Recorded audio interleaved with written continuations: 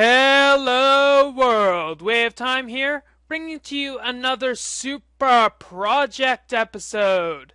Today, we're going to be covering a little thing that I've really wanted to build for a while, but haven't had the time to do it. It is called the Nexus. The Nexus is something found in the Myst games. And this system mainly uses Mystcraft and Redpower to get everything done. As you see, here's a Mystcraft stand, nothing really special about it, but there's two systems right here, an input and an output. All you have to do is go to the monitor and select a book that you'll want. Let's go 65. And I'm going to call the book number 65 to the stand. It's actually age 90, but whatever. And once I'm done with that, I just send it back. Simple. So, as I was saying before, the Nexus is something found in Uru Live, an online Myst game. The whole point of the Nexus is that you can go to a terminal, go and find the book that you want, and call that book, and it'll appear right in front of you on a stand.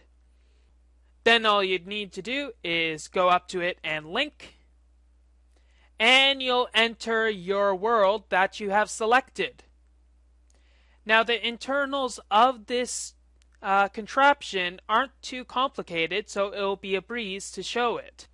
To manage to get multiple linking books in one area and to control them, you have to use a computer and a bunch of I/O expanders. More on the expanders in a bit.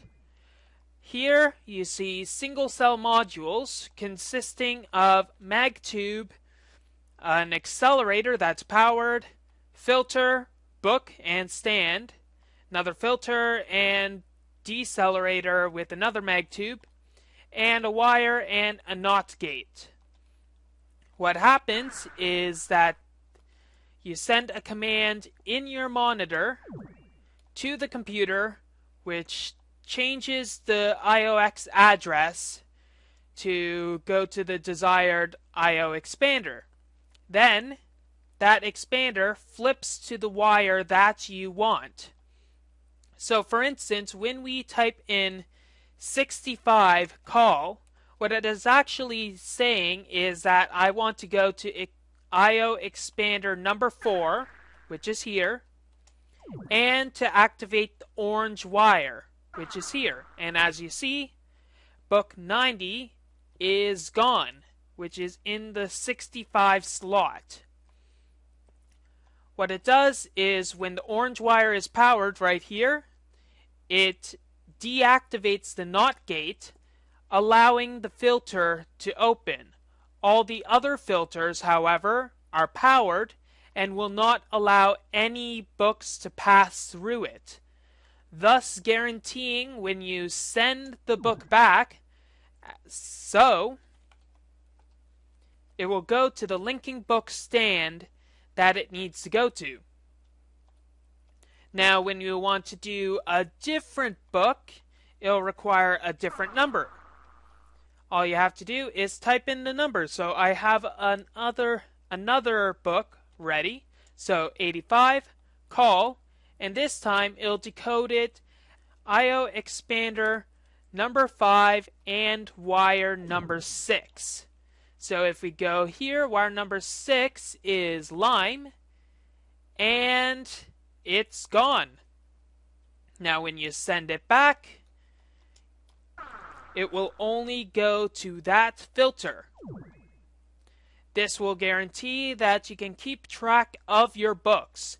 The delay can be modified, and you can look in one of my EE Power episodes to see what happens with that. Now you might be asking, how many books can this simple system hold? Well, while maintaining complete control, you can see that this you can see that an I/O expander can go up to 8 bits, which in turn means 256 different I/O expanders. So if you want, you can expand it a lot down, and it works out to roughly 4,000 books. But wait, what if I am doing a multiplayer server and I have more than 4,000 books? Well, that's a lot of books for one. And two, that will bring us to another system entirely. If you're one of those people in a multiplayer server who wants to have all of the linking books in one single place, then this upgraded design is probably for you. This design is handled by multiple computers. What it does is it takes a command from this monitor here. Let's go with one that we already did. It takes a command similar, pretty much exactly the same as the smaller design, but it requires a bit of a bigger number, which it then decodes and sends the appropriate book, which then you can send back by just doing that. What this does is it divides the 16 bits into different sections for it to decode. The first 4 bits are the initial I/O expander selection. So for instance, this central computer, which is connected to the monitor, it then, for instance, with the number I put in, 20546, those first 4 bits, if you read them in binary, they translate to 5. So this computer changes its address to 5. So it goes all the way down looking for the I/O expander. Hey, here's number 5. Then what it does is it sends to that expander the rest of the numbers. So for instance, in our case, it would be corresponding to 66. 66 is the last 12 bits. The middle 8 bits are the secondary I/O expanders, what are handled by this computer, which is connected to its own I/O expander. This computer decodes those remaining 12 bits, those first 8 bits that it sees, which are the original 8 middle bits, goes to its own I/O expander. In this case, it's 4. And then it decodes the rest of it and sends that signal to here. So in our case, it was magenta, which is corresponding to 3, or the last 4 bits that are sent here. Now you're probably wondering, how does this computer handle all of that information? What you have to do is take your Nexus component disk, and I've got a computer set up ready to go for all of that information. You take your Nexus component disk, put it in, and start up your system. And then what you want to do is type in Nexus, and it'll do a continual loop checking whether the information that's encoded in this wire changes. If it does and changes to a number not 0, it will change the rest of the stuff accordingly, the expanders and then the wires. If it turns back to 0, it goes through it and turns everything off. So let's go with an old book that we recognize. 16,449. It's a bit padded, but when we call it, you will see that it's age 90 that we went to earlier. It has a different number, but you can see it's the same book. And send it back. Now there are some workarounds that you can do to ensure that you don't have to continually type such broad numbers.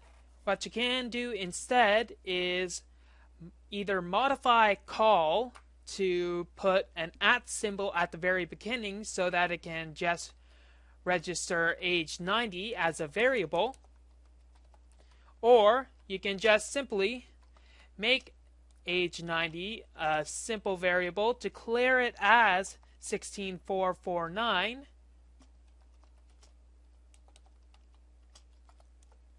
and then just type age 90 at and call. It will just call age 90 for you to go to. Well, that's all for this episode. If you like what you see, don't forget to rate, comment, and subscribe. I will soon post all of the code in a paste bin document for you to improve upon my code and my design. I might even throw in this world for a little fun into the nice package. Wave time. Signing off. Have a wonderful day. By the way, if you would like to see how I made and designed one of these modules, you can check in my EE Power series for episode number 36, entitled The Nexus. I pretty much go through step by step some of my thoughts for this system. So if you want to look and improve upon the design yourself, by all means, go for it. Bye, guys.